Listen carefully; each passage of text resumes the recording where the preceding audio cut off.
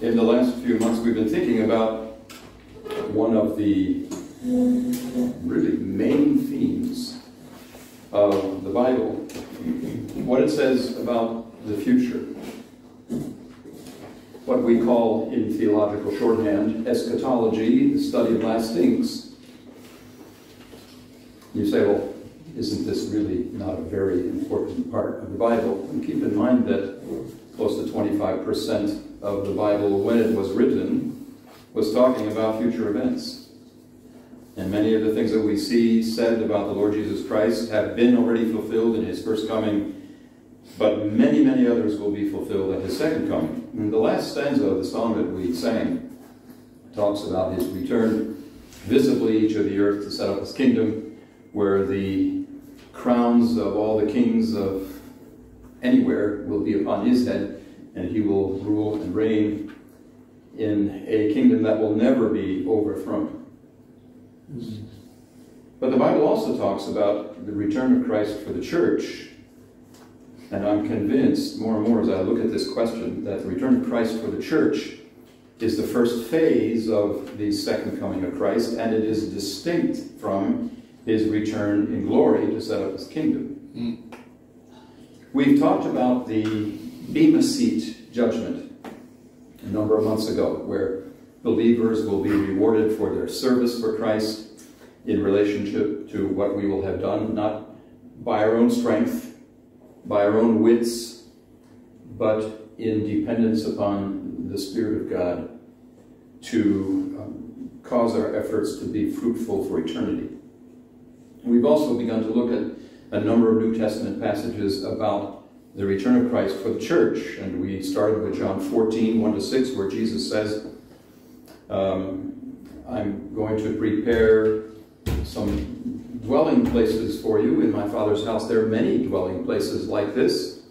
If that were not so, I would have told you about that.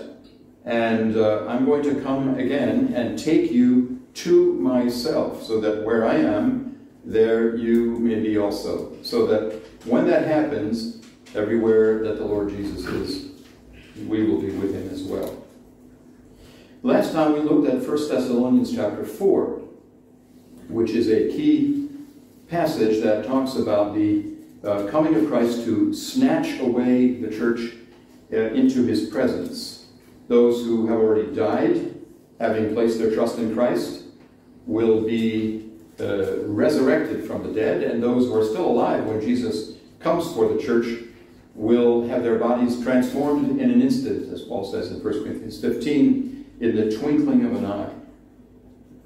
This afternoon I would like to go to yet another passage in the Thessalonian literature, in 2 Thessalonians this time, and chapter 2. And the passage that we're going to read is a passage that directly speaks about this event of the rapture or the catching away of the church, and also speaks of it in a way that perhaps is less familiar to us. And I'd like us to think about that. What I'm going to try to defend here is admittedly a minority view when we look at all the literature that is available on this topic, which really doesn't prove whether or not it's true or false, because there are many things that are stated that are photocopied and printed, and that are the majority view that are contrary to Scripture. So there'll be some things here that may be unfamiliar territory for us, but I want you to think about it and study it for yourself. Let's read our passage, 2 Thessalonians chapter 2, beginning in verse 1. We beseech you, that is, we urge you, brethren, by the coming of our Lord Jesus, and by our gathering together unto him, that ye be not soon shaken in mind, or be troubled, neither by spirit, nor by word, nor by letter as from us, as that the day of Christ, the better reading is the day of the Lord, is at hand. Let no man deceive you by any means, for that day shall not come, except there come a falling away first, And that man of sin be revealed, the son of perdition, who opposeth and exalteth himself above all that is called God, or that is worshipped, so that he as God sitteth in the temple of God, showing himself that he is God. Remember ye not that when I was yet with you, I told you these things? And now ye know what withholdeth, that he might be revealed in his time. For the mystery of iniquity doth already work. Only he who now letteth will let until he be taken out of the way, and then shall that wicked be revealed, whom the Lord shall consume with the spirit of his mouth, and shall destroy with the brightness of his coming, even him whose coming is after the working of Satan, with all power and signs and lying wonders, and with all deceivableness of unrighteousness in them that perish, because they receive not the love of the truth, that they might be saved. And for this cause God shall send them strong delusion, that they should believe a lie, or the lie, that they all might be damned, who believed not the truth, but had pleasure in unrighteousness. But we are bound to give thanks always to God for you, brethren, beloved of the Lord, because God hath from the beginning chosen you to salvation through sanctification of the Spirit and belief of the truth, whereunto he called you by our gospel to the obtaining of the glory of our Lord Jesus Christ. Therefore, brethren, stand fast and hold the traditions which ye have been taught, whether by word or our epistle. Now our Lord Jesus Christ himself and God, even our Father, which hath loved us and hath given us everlasting consolation and good hope through grace, comfort your hearts and establish you in every good word and work. This is the next text we want to look at in regard to the rapture of the church, the coming of Christ for those since the day of Pentecost until the day of his return for the church. And it is found in a follow-up letter to the church of Thessalonica, which Paul had been used by God to found 6 months maybe, or maximum 1 year before the writing of this letter, roughly 61 AD. 1 Thessalonians and 2 Thessalonians are part of the earliest letters of the New Testament. First came Galatians. I should say the first letters of Paul. First came Galatians, and then 1 and 2 Thessalonians, and then other letters that are familiar to us. The prison epistles, of course, are much later, and the pastoral epistles, 1 and 2 Timothy, and Titus, are all the way at the end. There are a couple of things I want us to think about in this passage, and the first two I want to move through fairly quickly so that we have time to fit in the third major emphasis. First thing I want you to notice is in verse 1, that Jesus' return is the subject at center stage in this, the middle of this book. The return of Jesus for the church is at center stage.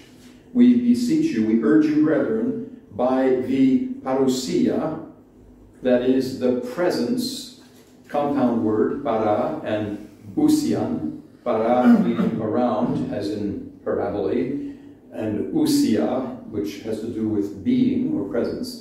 If you're around, you're close, you're present. The presence of Christ, regarding the presence of Christ, and by our gathering together unto him.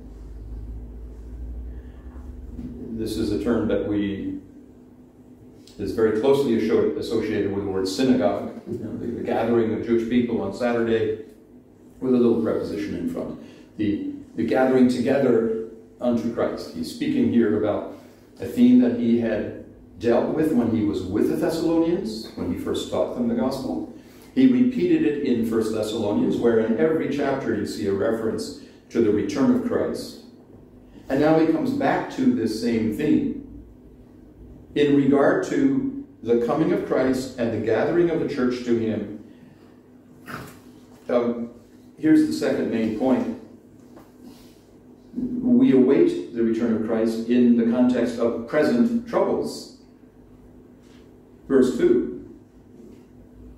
Do not be soon shaken in mind or be troubled, either by spirit or by word or by letter as from us, as that the day of Christ is at hand. The day of the Lord is at hand.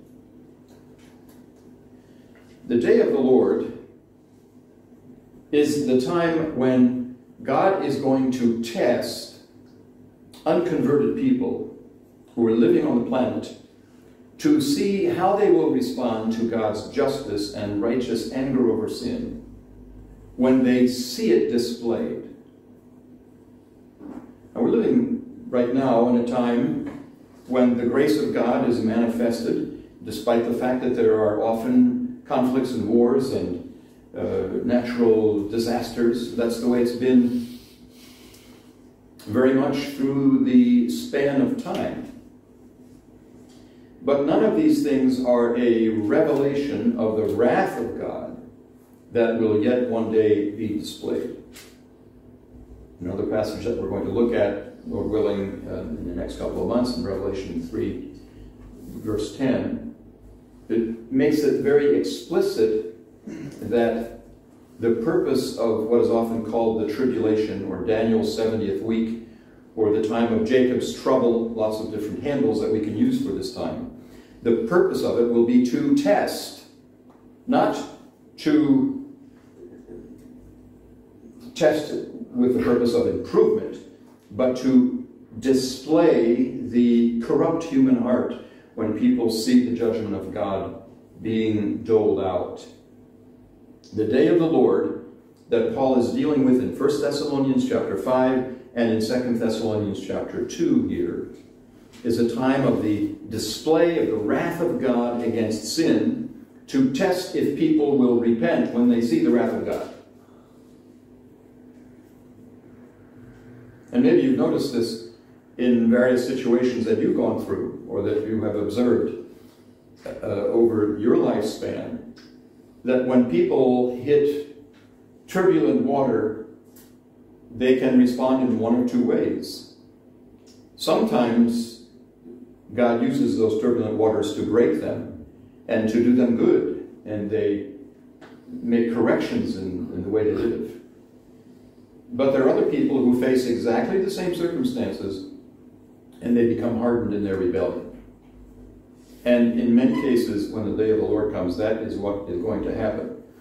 And because the Thessalonian believers knew what the day of the Lord was going to be, because Paul talked a lot about future things in his teaching about the gospel, this was part of his whole discipleship package. You read in the book of Acts that he was speaking often about the question of the kingdom of God. What is it? And how does God's program fit together with the Jews and the creation of the church? And what is the storyline of God's work in the world? Because the Thessalonians knew these things, when they went to the mailbox one day and the pastor of that church, if there was one at that point, I suppose one had been named, pulled out the scroll and looked at the letter, and he said, "Oh, here's a new letter from the Apostle Paul. How nice of him to write to us." "Oh no, look what it says. We're already in the day of the Lord. Signed, Paul." The problem was that, just like you received fake mail, there were false pieces of information that came to churches that Paul had started even way back in the middle of the first century. And so Paul says in verse 2, do not panic. Do not allow fear to overcome faith, because God's wrath is not yet being poured out. Do not be shaken in mind. The word is used in the New Testament for an earthquake. It's used for a boat that is loosed from its moorings and gets tossed around on the seas. It's used for the house that was built on the sand, and the wind came and smashed it, and it was shaken to its core. Don't be like those things, shaken in mind, and do not be disturbed, do not be troubled, don't be alarmed. Don't be all in a panic when you listen to the news. But the reason for their panic was that apparently a false letter had been sent to them as if it were from Paul, nor by letter as from us, to the effect that the day of the Lord is at hand. That You are already in it. How is Paul going to encourage them not to be shaken in their faith when he says the day of the Lord is not started, so don't panic? Well, he says, do not be deceived. Verse 3, let no man deceive you by any means. It's important for us to realize that deception is something that true Christians can be faced with. That's right. If you are a believer in Jesus Christ and you believe that you cannot be deceived, then you need to read a verse like this. Because before the Thessalonian believers received 2 Thessalonians, it was obvious that some of them were being tempted by a deceiving voice. And we see this in other writings of the New Testament, the Old for that matter. Paul wrote to the Ephesians, don't let anyone deceive you with empty words, because of these things the wrath of God comes upon the sons of disobedience. Don't be partakers with them. You used to be darkness, now you're light in the Lord, so walk as children of light. Don't be deceived. He warned the Romans in Romans 16 at the very end of his letter to those Roman Christians. I urge you, brethren, keep your eye on those who cause dissensions and hindrances that are contrary to the teaching which you have learned. Turn away from them, because these men are slaves not of the Lord Jesus Christ, but of their own appetites. And by their smooth and flattering speech, they deceive the hearts of the unsuspecting. And the Apostle John says this in 1 John chapter 2.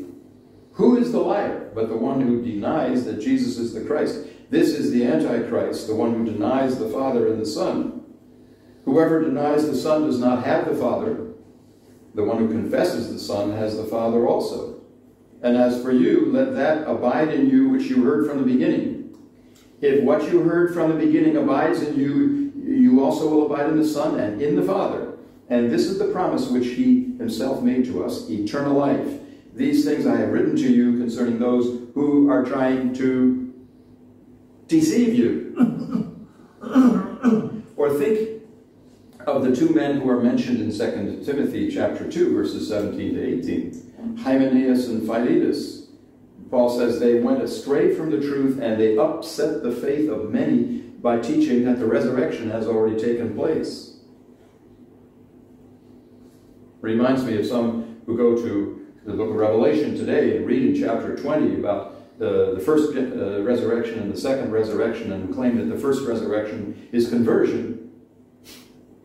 So if you have trusted Christ, you're already, the first resurrection has already taken place. This is another form of this heresy.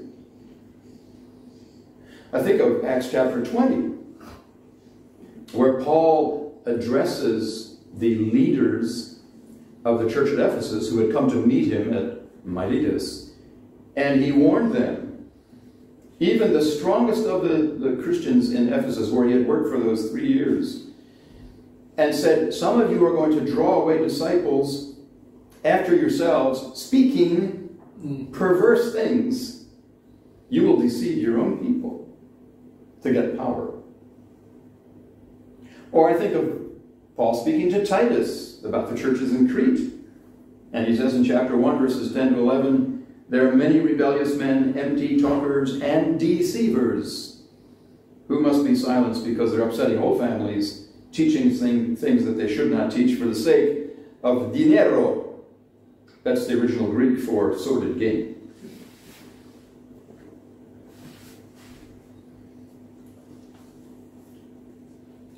Deception is always the strongest when we would rather believe the lie.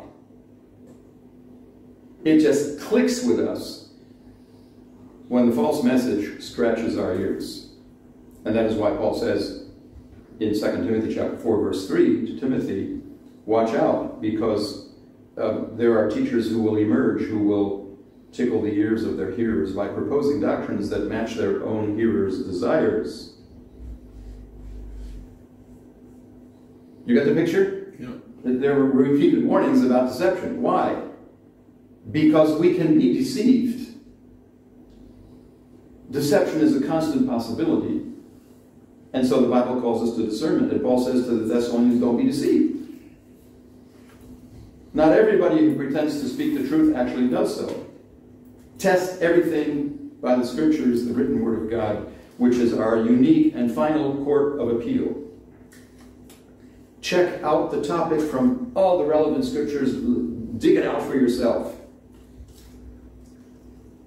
No personal impressions, no personal so-called revelations or prophetic words or experience will ever negate what God has said in Scripture.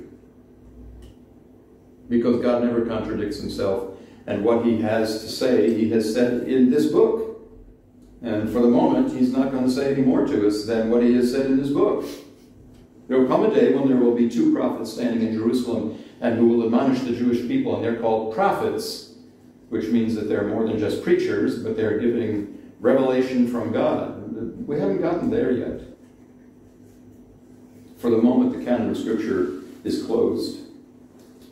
And until we get to that time right before the coming of Christ, we shouldn't expect that God's going to give us new information by other means of revelation.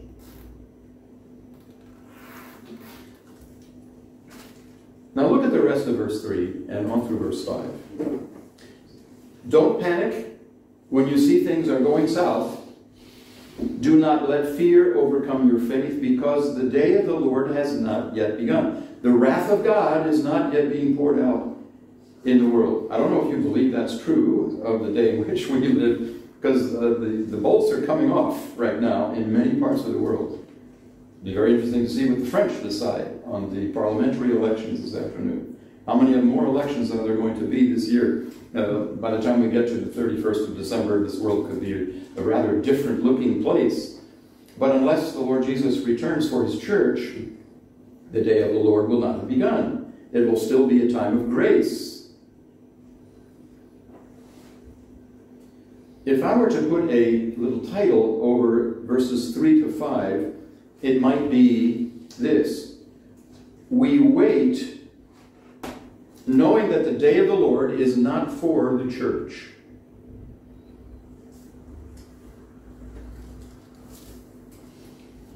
That is the burden of Paul's argument in this paragraph. You wait for the Lord to return, knowing that the day of the Lord is not for you.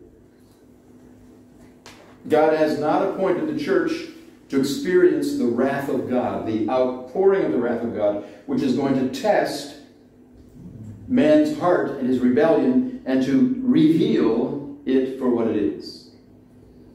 It's not necessary for the church. And this truth should calm the fears and stir the faith of the Thessalonians. And Paul underlines this in, I think, no uncertain terms, by helping us to see what will mark out the day of the Lord and how people will be able to recognize that they're in it. The Christians in Thessalonica had heard, we're in the day of the Lord. It's already started. Paul writes to them in 2 Thessalonians and say, "Kein Panik" in Luxembourg. Don't hold your horses. There are 2 things that you need to remember will launch the day of the Lord and will have happened before you'll know that you're in the day of the Lord time frame. To put that differently, you will know that you're in the day of the Lord when these 2 things have occurred. Number 1, middle of verse 3. For that day shall not come except there come a falling away first. Notice the adverb first, which means first. That is, in order of chronological sequence. The first event is what he calls a falling away. We're going to talk about that little phrase quite a bit here in the next few minutes.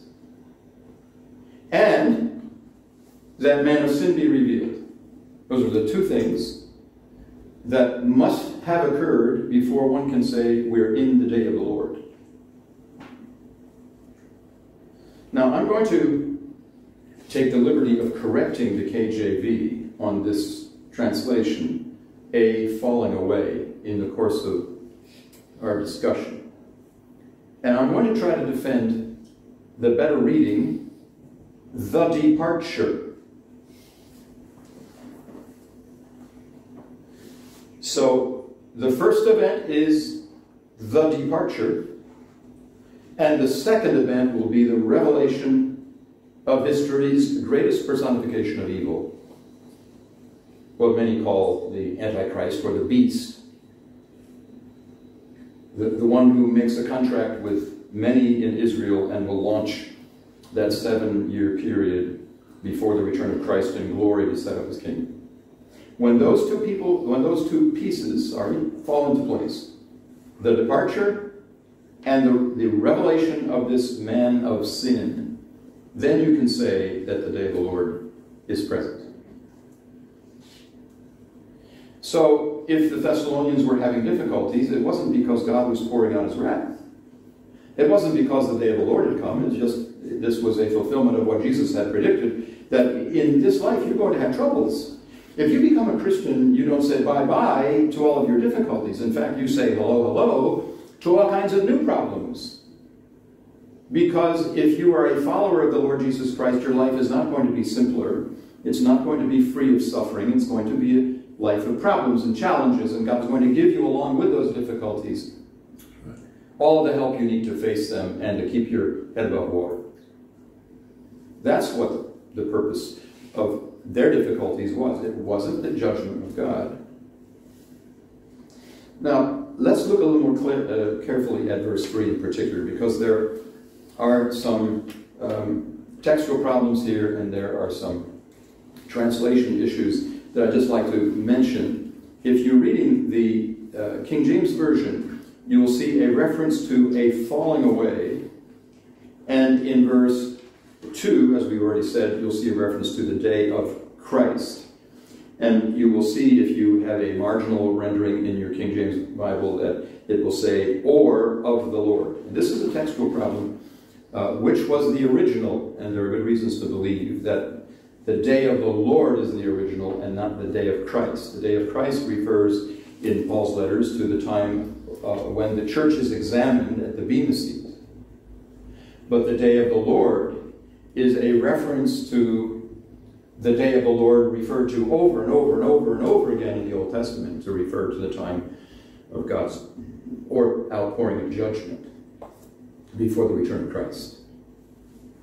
The falling away that's mentioned here is also an interesting phrase, and I'll take a little bit of time in just a few minutes to talk about why we would render that term departure rather than falling away. If you read devotional books or commentaries, you will find that 2 Thessalonians 2:3 is often used as a proof text to show that before Christ returns, there's going to be a time of great doctrinal apostasy.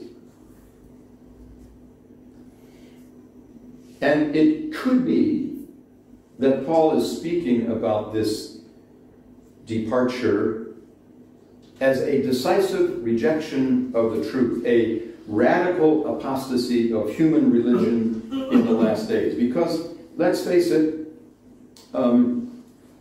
there has frequently been that kind of apostasy, and Jesus indicates in Matthew chapter 24 and in Luke 21 that there will be a human religion that will reject Christ and will reject God, and that there will be such division in the world about truth and error that you'll even have kids selling their parents over to the cops, and families will be divided among themselves, and there will be betrayal between close family members.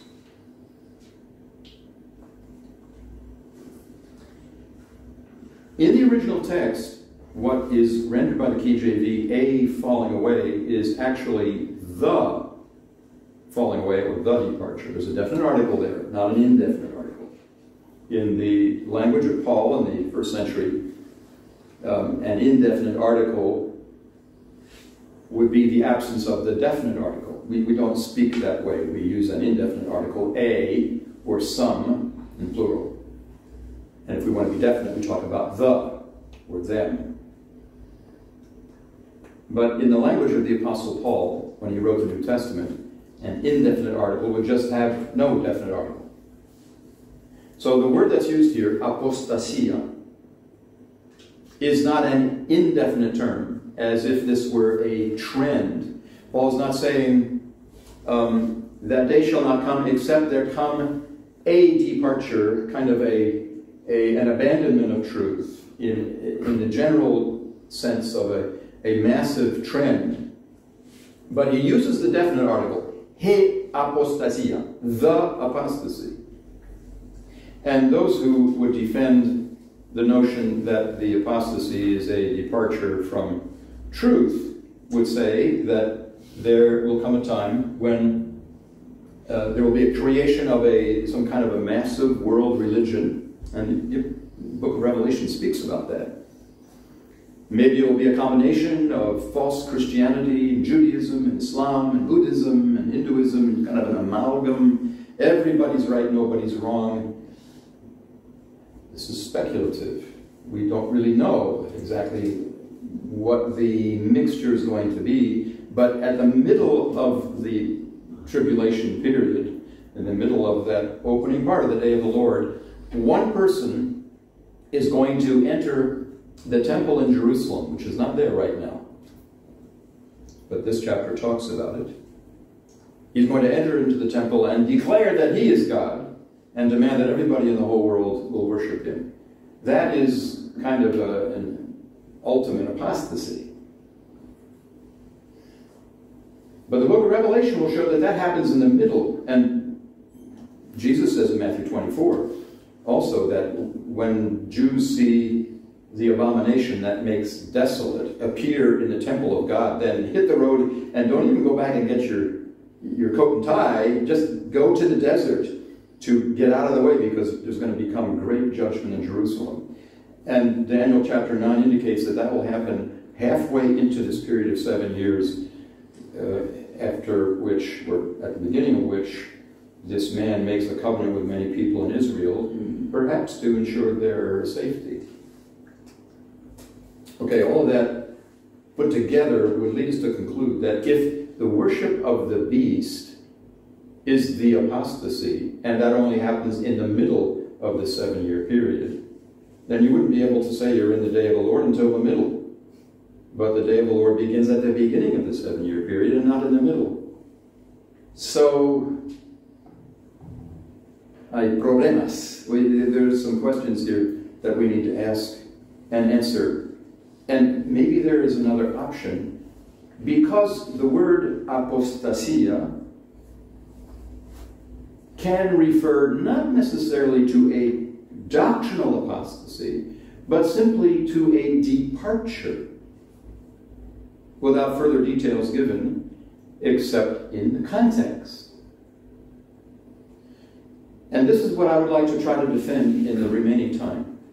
That the departure, although it could be a time of mega departure from truth, from the Word, at the beginning of the day of the Lord, may also be a departure from the world. So that the Apostle Paul is speaking here about the rapture of the church. The church's departure to heaven to be with Christ. I've been looking at this quite a bit in the last few weeks. And at this stage in my study, I must conclude that this is a preferable understanding of the passage to the first one I've just mentioned to you. And let me explain to you why, and you think about it, and if you want to talk about it a little bit more afterwards, we can do that. The departing would have to come first. The lawless one would have to be disclosed. And according to verses 5 and 7, the restrainer will have to be removed, and then you can say you're in the day of the Lord. The departing must come first, followed by the revelation of the man of sin, whose nature and activity is described in detail in the rest of the chapter. What I'd like us to think about this afternoon is the nature then of this departure. And what I'm going to defend is not just some idea that Pastor Sam and I have cooked up in the kitchen. In fact, we haven't really talked about it much at all. So maybe this will raise your temperature too. I don't know. But it has been defended by many serious Bible scholars. Kenneth Wiest, who used to teach at in Chicago, E. Schuller English, who helped to produce one of the later versions of the King James, Dwight Pentecost, Wayne House, Thomas Ice, Henry Morris, Jimmy DeYoung, Arnold Fruchtenbaum, if you've read any of his material, Paul Lee Tan, the kind of a well-known book on the interpretation of Bible prophecy, Andrew Woods, J. Carl Laney, to name a few. They have worked a lot on this, and so I'm drawing from their insights. So here are some reasons why I think it's likely better to understand the departing to refer to the catching away of the church than to a time of radical apostasy at the beginning of the tribulation, which will indeed occur. The question is, what does Paul have in mind in this passage? Now, here's the subpoint. Apostasy has always marked the history of the Jews and of the church. Apostasy is nothing new. Go to Genesis chapter 3. You familiar with that chapter? Satan comes in, the master deceiver. Oh, really, has God said, you shall not eat of the tree of the knowledge of good and evil? Adam, Eve, let me clue you in on this one. He's just jealous. He's just telling that if you live forever, you will be as gods, and you'll know the difference between good and evil, and you'll be just like him, and you'll take him over. Talk about a projection of his own desire. He's the deceiver. And so you have the beginning apostasy, the departure from truth, and from the authority of Scripture in Genesis 3 with the consequences that follow immediately. Think about the history of Israel. It's departure after departure after departure after departure. So apostasy is nothing new, and it is also something that occurs in the first century church. In fact, as you move toward the end of the development of Paul's letters, you find him warning more and more about this danger. So if in 2 Thessalonians 2 he says, you will not know that you're in the day of the Lord until the apostasy, that is, defection from the word, occurs, how can that be a special event, a recognizable point in time, given that apostasy is generally a gradual motion away from truth? You know, most people do not commit apostasy from one day to the next. It might be that a man is a pastor in a leading church and has defended in public a certain point of view and might have been very orthodox. And then one Monday morning he comes out and he publishes some book that is way, way off base. And it looks like from one day to the other he's changed his mind. But how long did it take him to prepare his book? He's been thinking about this question for several years. His departure from truth is a process. That's the way it is with churches. Many churches that are started by evangelists and missionaries that are faithful to Scripture have a solid foundation. And then the next generation comes that says, well, you know, what do those oldies know? We can improve on what the old people did because that's so out of fashion. Let's be up to date. And we can tweak a couple of things so that what we teach and what we do and how we go about it is better adapted to the society in which we live. And then we'll get a lot more people coming, and we can buy a new building, and we will have a higher profile in the community, and everybody will love us. And then the third generation comes along, and in many cases, when you look at the history of Christianity, not just in Western Europe and the United States and Canada, but you look at it in Latin America and in Asia, there are, in the third and fourth generations, people who completely deny the gospel that their grandparents heard in that very same church. Apostasy is a process, not generally an event. That's one thing to remember. If apostasy tends to be a slow process, how will believers in the day of the Lord recognize it? Number two, as I've already mentioned, there's a definite article in front of this word, translated in the KJV, falling away, the apostasia. So it is better rendered the departing, the falling away, if you prefer, which suggests that it will be a specific event and not a trend. The departure, whatever it is, must be as definite and recognizable as the man of lawless himself, who also has a definite article put in front of his name, or his identification.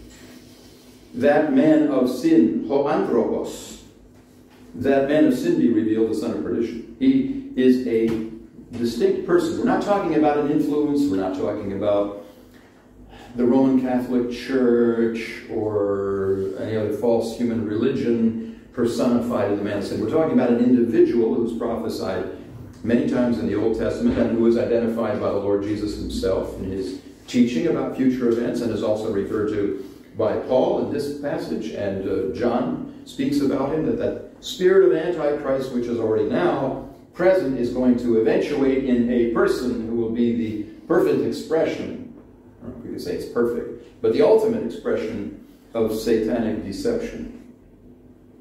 If the man of sin has a definite article, he's the man of sin, and there's the departure, they are both very definite, and there's kind of a balance there. And that's important to realize when we look at this passage. Third point. The meaning of the word group allows for the sense of departing to refer to the rapture of the church. And you say, well, what is a word group? Is that a new band in town?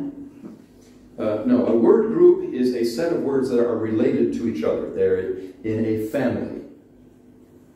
For example, in English, the words stance, stance is a noun, in case you were really scratching your head over that, and the word standing, which could be a noun, but it could also be a participle, a verbal form, and the verb stand, stance, standing, stand, are a word group. They are related forms of the same term.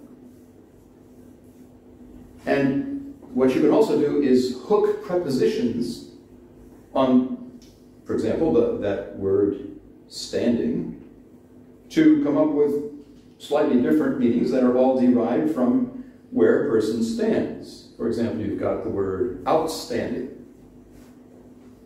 Something is outstanding. It isn't actually standing anywhere, but it's a metaphorical word that means it's outside the average, the normal. It is outstanding. Or you have understanding, where you're underneath you're standing underneath the idea. You support it. You get it. Or you've got upstanding. A person who is upstanding is elevated in the group and is maybe a leader or has qualities of integrity. He's an upstanding citizen. All those words are part of a word group, we would say. Now, the New Testament language uses the same system. And you can take a verb and you can add a preposition to make a new verb. And you can have other nouns that are associated with that verb and preposition. I'm sorry for being so grammatical here. If you don't like grammar, you need to get a taste for this, because this is one of the queens of the sciences, right? You grammar guys there working in Chinese, you know the importance of understanding how languages work. And Chinese works completely differently. I don't know anything about that, but we can discuss it afterwards. In New Testament Greek, this is the way the language works. And it's really kind of neat. So you take the verb stand, which is the verb istemi, and you can hook on a little preposition on the front of it and talk about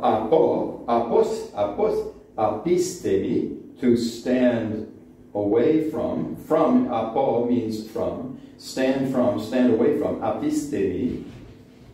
And you've got a verbal form that is found in the New Testament. There are at least two noun words that are in the word group. Apistemi is the verb. Apostasia is the noun form, which means to stand away from, or the state of standing away from, or departure. And you've got the word divorce, aposterion, which means, if you give a certificate of an aposterion, you give a certificate that allows your ex to leave. This particular word that's used here in 2 Thessalonians chapter 2, verse 3 is only used twice in the New Testament. Translated falling away, or apostasy, or departure. And one of the reasons why many modern versions translate the word apostasia by theological apostasy is because when you go to the book of Acts in chapter 21, you will find that the Jews accuse the Apostle Paul of committing apostasy. They say, you have departed from the law of Moses. The other time the word apostasy is used in the New Testament is right here. So you've got two cases. In one passage, it's very clear that it's doctrinal apostasy. In the other case, the passage we're looking at, we're trying to say, well, what actually does it mean? It could mean doctrinal apostasy, but not necessarily so. Because when you look at word groups in the New Testament, and this is just an important thing if you really want to do some careful study in the Bible, you need to understand how to do word studies. Because if you just look at one word and track all of the passages where that one word is used and come up with conclusions, you may come up with wrong conclusions because you need to study the word group and also look at synonyms. You need not only to look at the word apostasia, the noun, but look at the verb related to it, aphistemi, which means to depart. So you can look at departure, twice, or to depart in all of its verbal forms. He departed, she departed, he will depart, etc. And you find out when you look at the verb form, aphistemi, that particular word occurs 15 times, which, well, we can do a little more thorough study on words that occur more than just twice. And this is what you discover. Out of those 15 times, there are 3 occasions where aphistemi, to depart, has to do with departure from the Word of God. And if you want to just jot them down, we'll not take time to read over these now because of the time limitations. But you can check them out on your own. Luke chapter 8, verse 13, which talks about a time of testing when some will fall away. They will depart. Luke 8, 13. Also, 1 Timothy chapter 4, verse 1, which we're looking at in the Spanish Bible study on Wednesday nights. 1 Timothy 4, 1, in the latter times some will depart from the faith. That's the same verbal form that's used here related to the noun apostasia. They will aphistomi, if we can use the infinitive form, in the middle voice. They will themselves depart from the faith. And then the last passage is in Hebrews 3:12, which talks about falling away from the living God. Those are the 3 passages of the 15 that refer to falling away from the Word, departing from the Word. But the rest of the occasions where the verb used in the New Testament refers to situations in life. It applies to departing from one place and going somewhere else. So in that sense, apostasy, can mean simply, I departed. I physically moved somewhere else. I'll give you a list. Luke 2:37. Anna the prophetess did not depart from the temple. Or Luke 4:13, the devil departed from Jesus after the temptations. Or Luke 13:27, Jesus will say, "Depart from me, all you who work iniquity." Acts chapter 5, verses 37 to 38, Gamaliel counseled the Sanhedrin, saying, "Stay away from these men." Literally, depart from them. Refrain from them. Stay away. Keep your distance.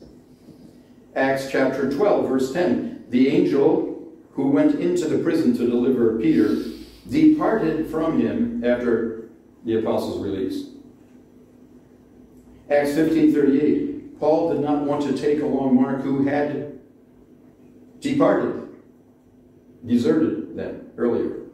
Acts 19:9, Paul withdrew from the Jews in Ephesus. He departed from the synagogue and went into the house of Tyrannus to start a Bible institute. Acts 22:29, Paul's interrogators departed from him when they knew that he was a Roman citizen. They were beating him up, and then he says, "I'm a citizen of Rome." Oh, that's apostasy. That is physical departure. 2 Corinthians 12:8, Paul asked the Lord that his thorn in the flesh might depart from him. And then lastly, 2 Timothy 2:19, Paul says, "Depart from iniquity." So what is this all about? Why am I going into this horrible amount of detail? And I thought maybe it would be a good thing to put this onto the screen, and maybe that will even further confuse you. When we talk about word studies in the New Testament, we need to look not just at a word that appears only twice in the Bible and draw conclusions about the meaning of one of those occurrences when the only other example we have shows that it is used in a very specific sense. But that doesn't tell us that in 2 Thessalonians 2:3 that it means the same thing as it does in Acts 21. Not necessarily. So we go to the related verb and we look at how the verb, the notion of departure, is translated. And you can also go to what are called lexicons. These are dictionaries that show examples of how words are used. The equivalent of this in English is the Oxford Unabridged Dictionary, which is a massive and anybody here have the Oxford Unabridged Dictionary? You remember when that appeared? I was doing my studies, I think, in university, when the Oxford Unabridged Dictionary came out. And my dad said, I think it must be 6 or 7 volumes, the Unabridged. And my dad quipped, "Why don't you print out a version for me and get it on the web?" I mean, this is a massive book that gives you not only the definitions of words, but tells you when in English literature did this word first appear and what did it mean in that context. Absolutely fascinating read if you like words. And there are books like that you can buy as well that deal with ancient Greek and Koine Greek, Greek of the New Testament, and the Greek of the Church Fathers. So you've got a whole span of language. And what is interesting is that if you look at the lexicon that talks about the Greek of the time before the New Testament, you will discover that apostasy and aphistemi can mean either departure from a teaching, that is what we generally think of when we talk about apostasy, or it can mean departure from a place. So both of the meanings are possible in any of these contexts. The context will tell you what the meaning is. In lexicons about the Greek used after the time of the apostles, you find that the same thing is true. Apostasia and aphistemi can mean either apostasy from the faith, or it can mean departing from one place and going to another. The context will tell you what we're talking about. Is it departure from the word or departure from a location? Now I've got 3 other things and then we're finished. The context allows for the departing to refer to the rapture of the church, because in verse 1, that's what he's talking about. We beseech you, brethren, by the coming of our Lord Jesus Christ, and by our gathering together unto him. That is, we will be gathered to him. There will be a change of location. This is not speaking about death, the death of the individual. This is speaking about the gathering of the church to Christ. 1 Thessalonians chapter 4, verses 17 and following. And not only is the immediate context of 2 Thessalonians 2 favoring the notion of departure of the church from Christ at Christ's return for her, but the larger context in these two letters favors the notion of the departure of the church at Christ's return for her. Because, as I said earlier, in 1 Thessalonians chapters 1, 2, 3, 4, and 5, you have a constant repetition of the theme that Christ is coming back for the church. On the other hand, there isn't anything in the discussion here at all that really deals with apostasy as we generally use the word. If Paul is talking about a departure from the faith, why doesn't he discuss that further? That's an important point, because he says the first thing that's going to happen is the departure. What do you mean, Paul? If there's no further explanation, then we must assume that the context will fill in the gaps in our understanding.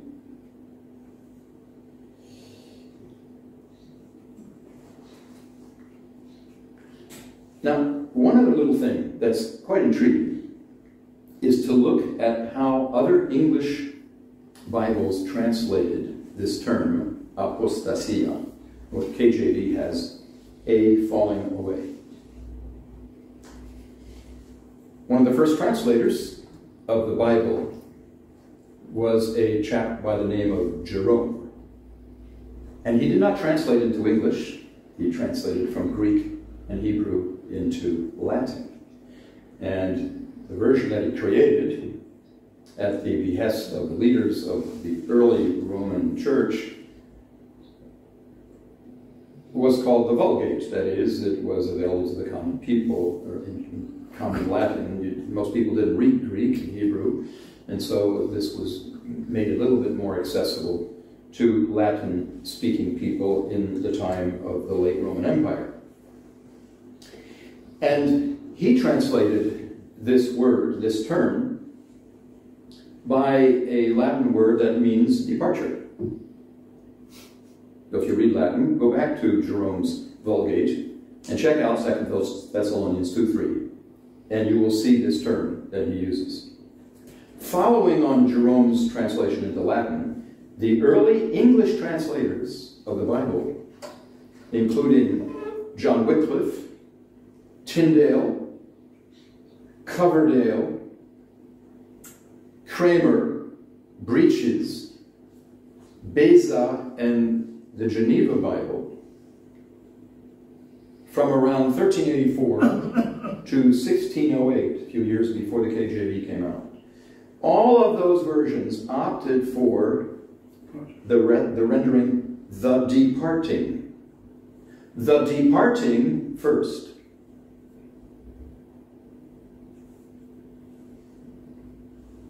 And then there came a marked change in the translations in English.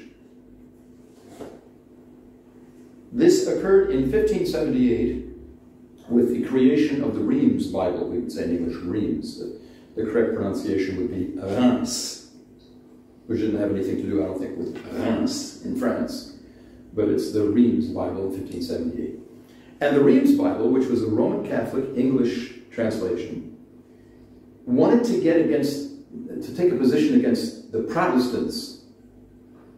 And so they translated this term, apostasia, by the word revolt. Go to the Reims Bible, you can check it out, I did this week, and you will find that in 2 Thessalonians chapter 2, verse 3, the term revolt is used to translate apostasia. So the Protestants are the rebels, and they're spoken about in this passage, the Roman Catholic Church said in 1578. What do you think the Protestants did? They made their own translation. One of the most well-known in English ended up being the King James Bible. And because by that time, Henry VIII was already history in the 16th century, we're in the beginning of the 17th century, the Anglican Church has started up Henry VIII wanted to have his own church. He didn't like the fact that the Pope had said you can't marry that lady. And so the Anglican Church is moving along, and there are many different English versions being translated. And King James decides that there is a need for an authorized version that has the support of the English State Church. And so he commissions the translation of the King James Bible. And the King James Bible reflects a certain anti-Catholic bias. And so the King James writers decided that they were not going to allow this term to be rendered departing or rebellion. And so they wrote falling away. But in the early versions, all the English versions, there's never any hint of falling away. Falling away from what? What does that have to do with the passage? And so the King James Bible said, actually, it's the Catholics who are the apostates. The rendering of this passage became a question of polemics against the Protestants, or the Protestants against the Catholics, and vice versa.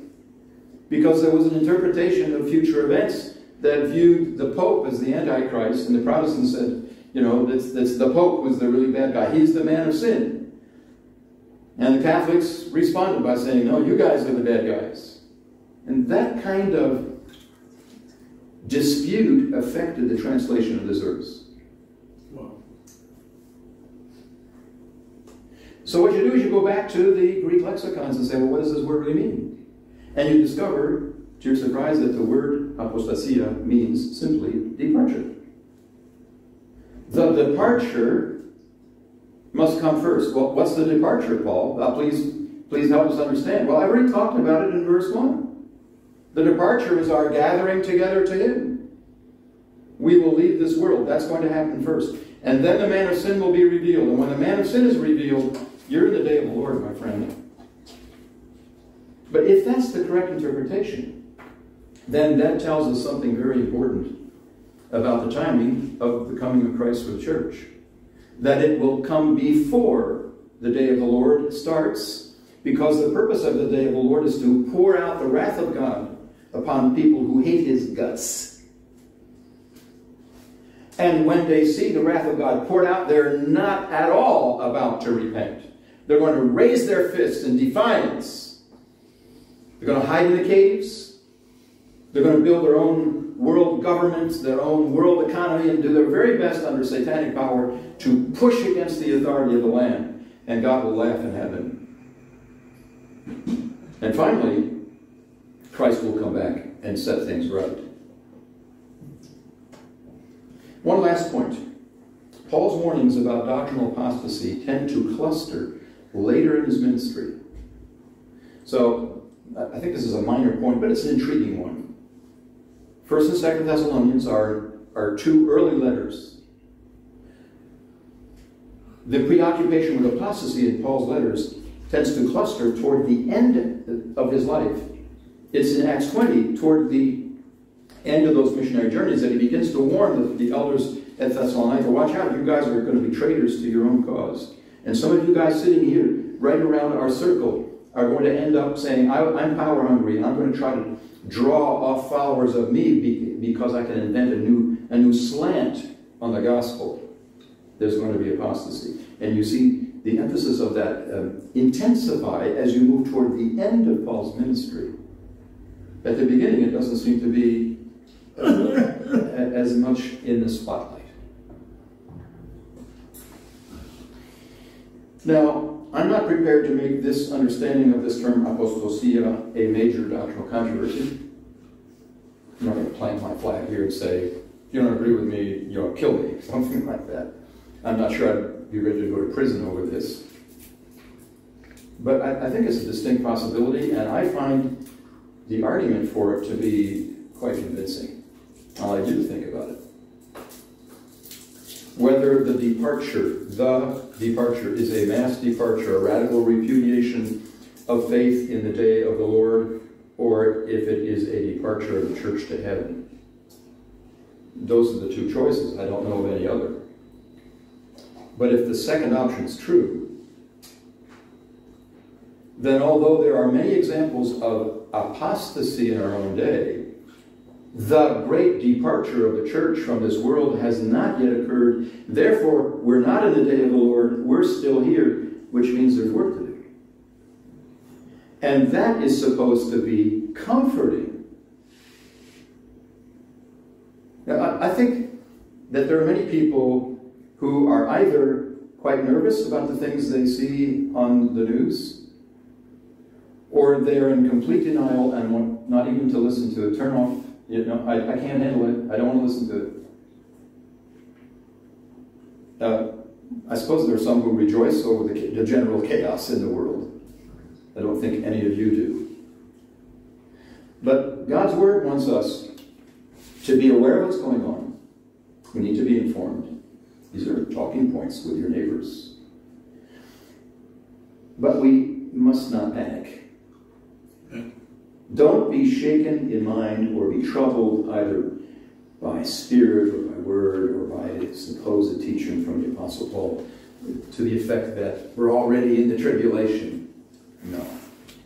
First there has to come the departure when we go to be with the Lord. We're awaiting that time. And meanwhile, we have work to do. And we have all the tools available, made available to us by the Word of God and by the Spirit of God, to be faithful to Him until He comes.